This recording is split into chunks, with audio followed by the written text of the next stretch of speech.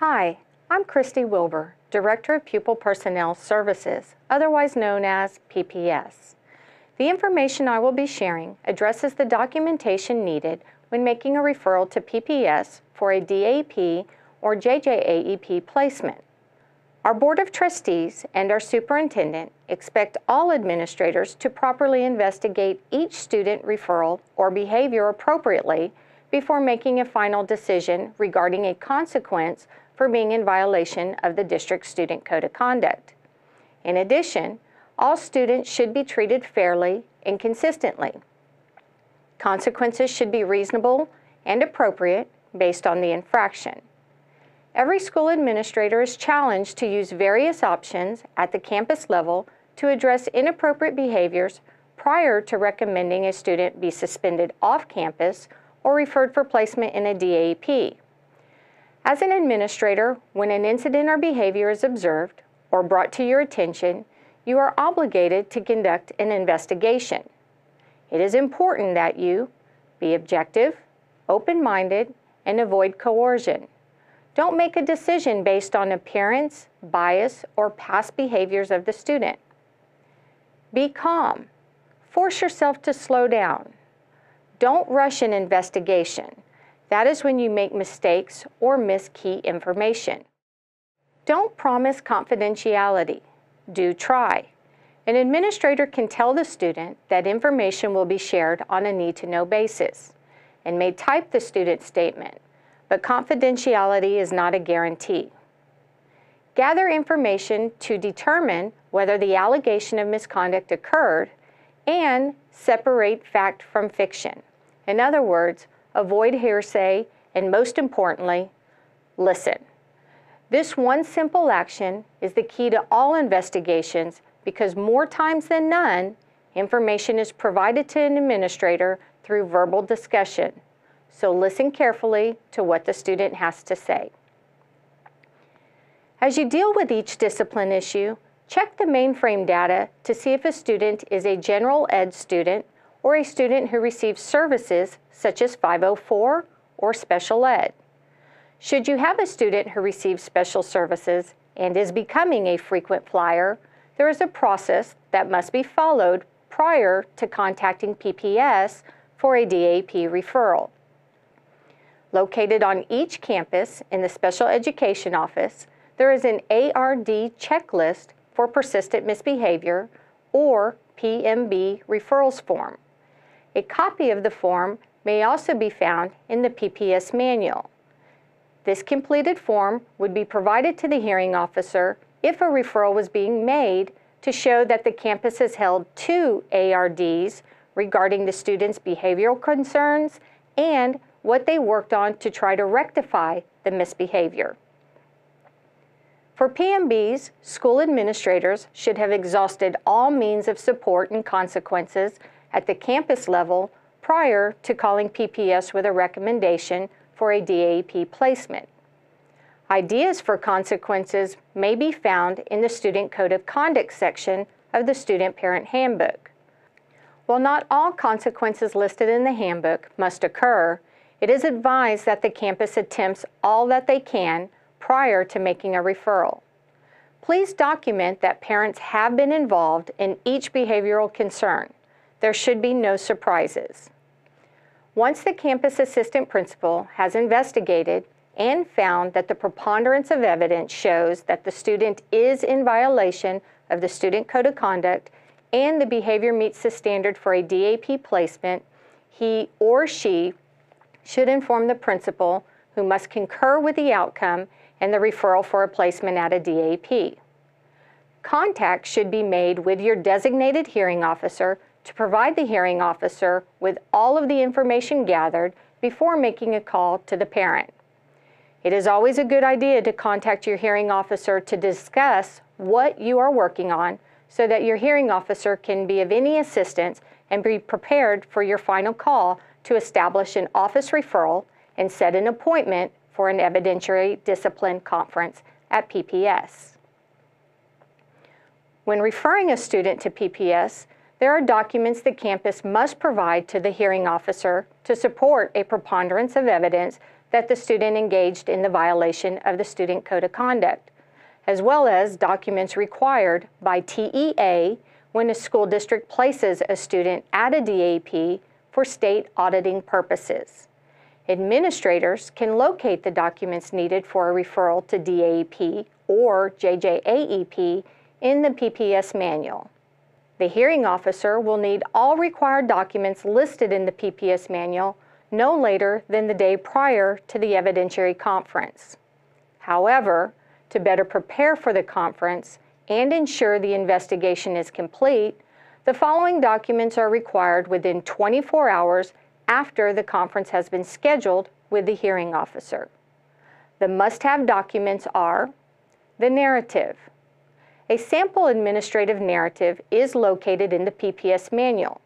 We refer to it as the Charlie Brown narrative, and it is in the format PPS would like all administrators to follow.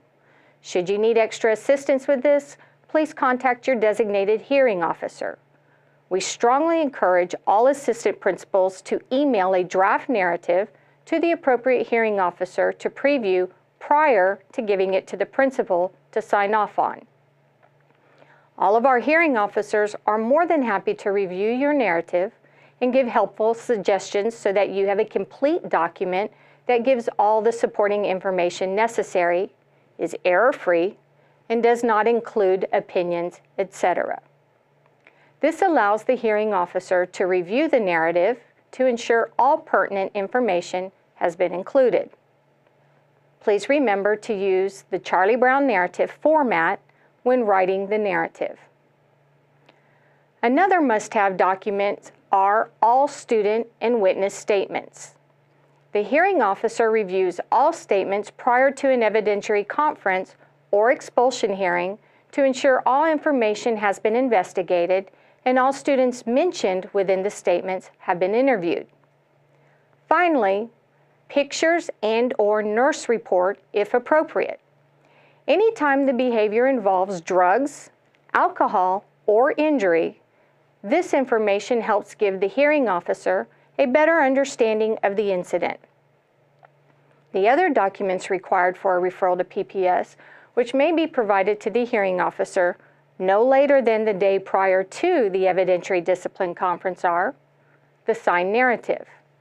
This is the official, clean version with the principal's signature at the bottom. This is considered an official TEA state auditable document. The signed suspension mainframe letter. This is a document that must have the recommendation of placement, administrator's signature, and the parent or guardian signature, or, if unable to obtain the parent or guardian signature, some form of written statement by the administrator that the parent or guardian was notified of the incident and provided the time, date, and place of the evidentiary conference at PPS.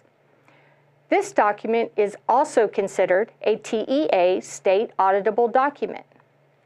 If your hearing officer knows in advance that you are having difficulty obtaining the parent or guardian signature, your hearing officer will try to get a signature at the PPS conference and fax you a copy. Many times, your principal can help you by getting the signatures when they have their conference. The teacher-student status reports.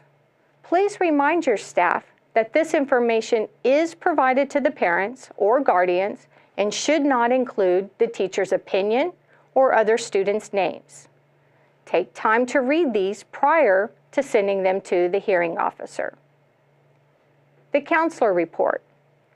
This report should include information about how long the student has been enrolled at your campus, how the student has performed on state-mandated tests, how the student is currently doing academically, if the student has been seen in the counseling office for any behavioral problems, etc. Finally, SPED, MDR, 504 MDR.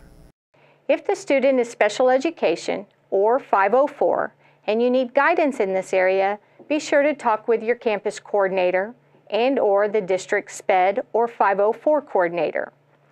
Once the MDR has been completed, the parent-guardian signed prior written notice PWN for placement will need to be faxed or scanned and emailed to the hearing officer. After the hearing officer has conducted the evidentiary conference and the student is placed at the DAP as a result of the conference, the hearing officer will email the home campus and DAP administrator, data processor, and stand counselor, if in high school, a notification informing them of a student's placement. The hearing officer will also fax the home campus and the DAP administrator a copy of the parent letter of placement. A copy of both of these documents should be placed in the student's discipline file for state auditing purposes. During the past state validation audits, PPS has found that the campuses with 100% documentation bind the following documents and place them in the student's discipline folder when referred to PPS for a DAP placement: the hearing officer's parent letter of placement, the parent guardian signed suspension mainframe letter, the principal's signed narrative, the student witness statements, and other supporting documents, pictures, video, nurse report, MDR, 504 MDR, grade speed grades, teacher status reports, counselor report. If a student violates the Student Code of Conduct and is being referred to PPS for an expulsion and placement to the JJAEP, the administrator should follow the expulsion process listed in the PPS manual. Should the administrator need extra assistance, contact the campus's designated hearing officer for guidance. No expulsion information should be given to the parent without talking to your hearing officer. In an expulsion hearing, it is necessary that the administrator send all of the documents listed above, plus the parent or guardian signed web-based expulsion letter to PPS within 36 hours preceding the expulsion hearing, so that the hearing officer has ample time to review, redact, and prepare all documents for the hearing. The web-based expulsion letter must be generated through the employee portal. Information regarding how to generate this letter may be found in the PPS manual under the title of Expulsions.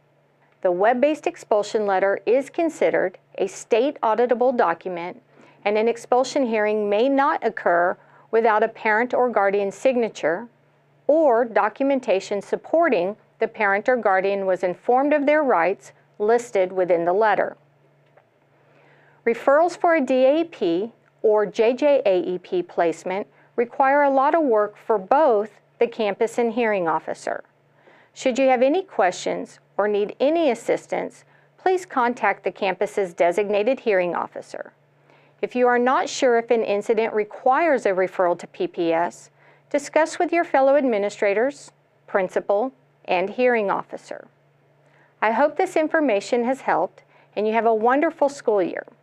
Please be advised that you should always call PPS and speak with a hearing officer if you have any student whose behavior hurts another child, involves a weapon of any sort, involves drugs or alcohol, or is sexual in nature, for advice.